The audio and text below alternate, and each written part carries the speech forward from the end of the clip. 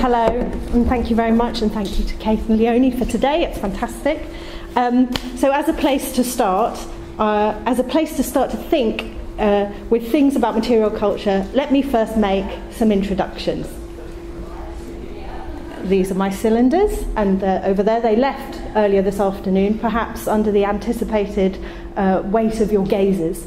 They kind of exited for a short while, they returned, so I thought I would back that up in case they decided to leave again with some images of them. These are of a different order, obviously. So everyone, these are my cylinders, and cylinders, these are everyone. And in case you didn't notice, they just slightly nodded their heads at you, performing a very small act of recognition.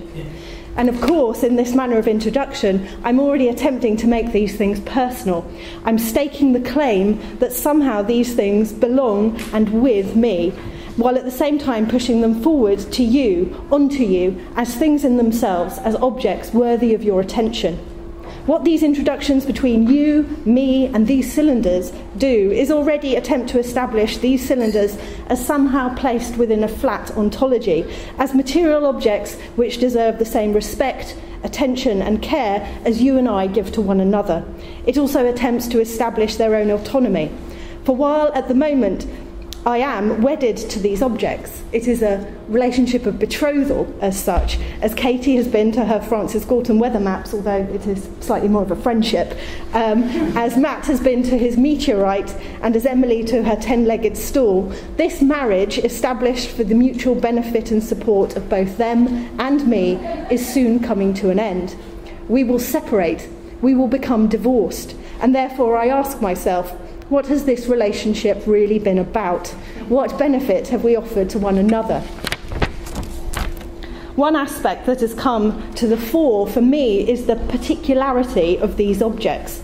Certainly as manufactured things, they, conceptually at least, are three material objects of a type, of a manufactured form, all made from the same chemical components of sodium and aluminium salts of stearic acid, free acid, and soft beeswax to temper the mix, all pressed into the same moulds, packaged up in similar cardboard tubes, and then placed in packing boxes at their factory, ready to be shipped out. Here, in the factory's shipping warehouse, these three objects were at their most pristine. They were at their most alike. However, after this point, they begin to take on their own personalities. They were shipped out to particular locations across the globe, finding homes in individual offices, and put to work at the service of different owners, through the intermediaries of their secretaries.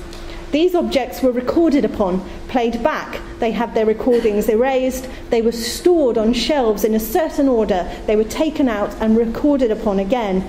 Time and their use at the individual hands and voices have marked them in certain ways, and they were marked. And so here is just an inky thumbprint on the box that was laid over. So here we find them in 2014 as three objects in UCL's Physiology collection, one blank, one broken, and one recorded upon but unplayable. These objects are alternatively empty, ruined, or used up. Could these ideas of emptiness, the ruin and the used up, offer up to us, to the study of material culture? What could they do for us? Are these simply empty figures that seem to offer more than they can actually deliver? And this is the question I come to in my upcoming divorce. In order to address this, I turn to another figure for thinking about material culture, one that comes through visual culture. So I want to start here. In visual culture theorist W.J.T. Mitchell's book, What Do Pictures Want?, which I think is an urgent question, The Lives and Loves of Images, a title which seems to resonate with this project, an analysis of iconoclasm centred around the vandalism of Marcus Harvey's Myra and Chrysophiles' Black Virgin spurs Mitchell to asking, what is it not about images, or rather image objects, as he calls the chapter offending objects, but rather what is it about people that make them so susceptible to becoming offended by objects? In asking why these artworks are attacked, after noting that the image object is transparently and immediately linked to what it represents, Mitchell goes on to note that, and I am doing a bit of a slippage here, I understand, the image, and I'm substituting the object here, possesses a kind of vital living character that makes it capable of feeling what is done to it, and this is an assumption that he critiques. Through this unpicking, Mitchell goes on to argue that the image-object, they're often treated as texts, and in their textuality, their offensiveness comes from their presumed ability to say something offensive. Against this, he writes, "But images are not words. It's not clear that they actually say anything. The verbal message or speech act must be brought to them by the spectator, who projects a voice into the image, reads a story into it." Continuing his analysis, Mitchell argues that, in what I would argue is one of the most productive ideas in visual and material culture, that a picture, or as I would say an object, is less like a statement or speech act then than like a speaker capable of an infinite number of utterances, so that an image, or maybe a thing as we can consider it, is not a text to be read, but a ventriloquist's dummy into which we project our own voices. And so his argument continues that, if we become offended by images and objects and artworks and stuff, we're essentially becoming offended by the ventriloquist's dummy that we are operating. But here with this slide, this next slide, and I rather love this image of this rather creepy thing, is an amazing image of a ventriloquist dummy with a identity card, a kind of Bertillon identity card. And so it gets its own identity. We see this becoming its own thing. It gets its own autonomy. And in its animation, Mitchell notes that the voice must not simply be thrown into the inanimate object. It must seem to make the object speak with its own voice. And this is an idea that's come up again and again today. And he says this is because the really good ventriloquist, and maybe this is what we're aiming towards, doesn't simply impose his voice on the mute thing, but expresses in some way the autonomy and specificity of that thing.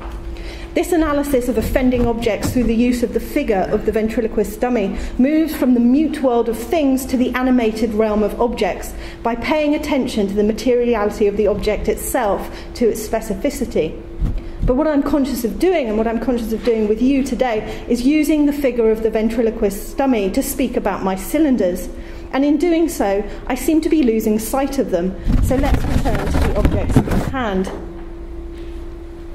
At the centre of these objects are these reamed spirals, carved into the blanks so that the cylinders could be slotted onto phonograph machines.